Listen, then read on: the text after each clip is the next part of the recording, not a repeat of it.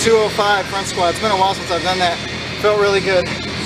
Feeling my lower back a little bit, so I'm probably gonna take it easy, but got a lot of deadlifts coming up after this, but otherwise, really fun lift. Enjoyed that. And so we're getting ready to do, it's a 15-minute AMRAP. It's, I think it's 10 deadlifts. Geez, I gotta check it out. All right, it's 12 deadlifts. Wait.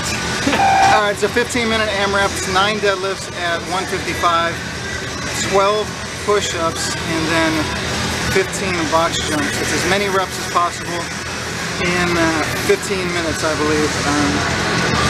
It's tough. I'm exhausted.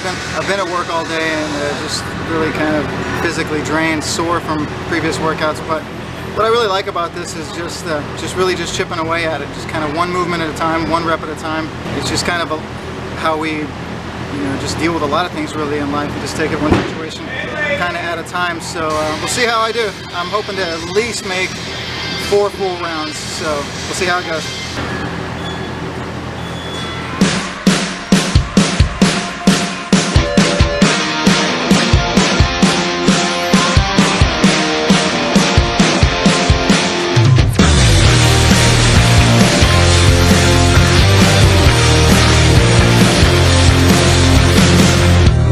Looking here when I went down, I found a new solution, and I was looking for years.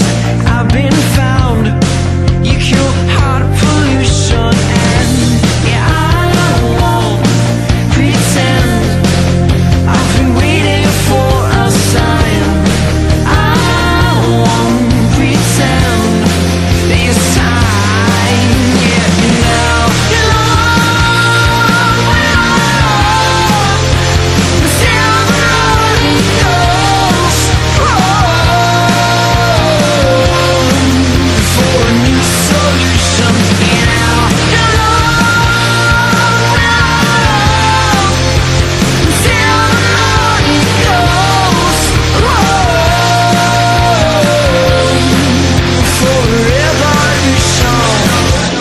Looking for peace, some peace and rest. So wish you found me on my knees, and I feel I'm home, and I believe you can teach these eyes to see.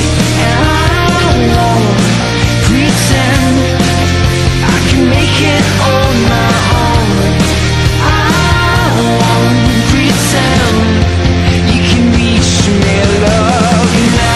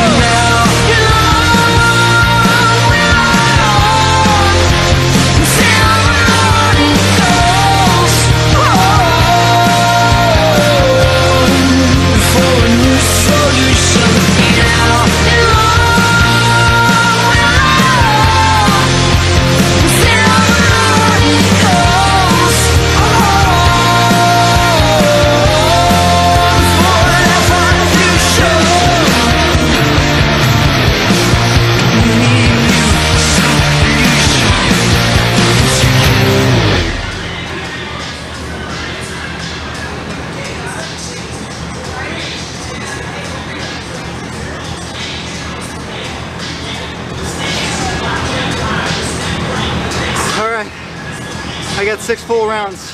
Pretty excited about that, although I feel like I'm about to die.